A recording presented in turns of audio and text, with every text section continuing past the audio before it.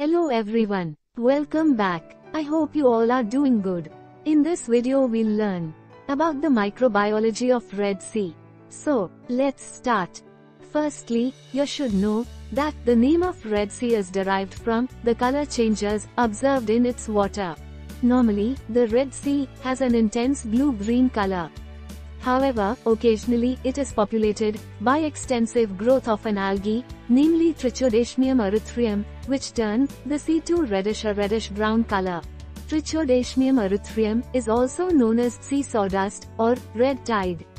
It is a type of cyanobacterium, also known as blue-green algae. The pigments responsible for the coloration of Trichodesmium erythraeum are phycobiliproteins. Phycobiliproteins are specialized pigment protein complexes and are categorized into different types based on their coloration. Phycocyanin is a blue pigment found in Trichodesmium erythraeum and other cyanobacteria. It absorbs blue light and appears blue-green in color. Phycerythrine is a red pigment found in Trichodesmium erythraeum and some red algae. It absorbs light most efficiently in the green to orange range and imparts a red or reddish-brown color to the cells.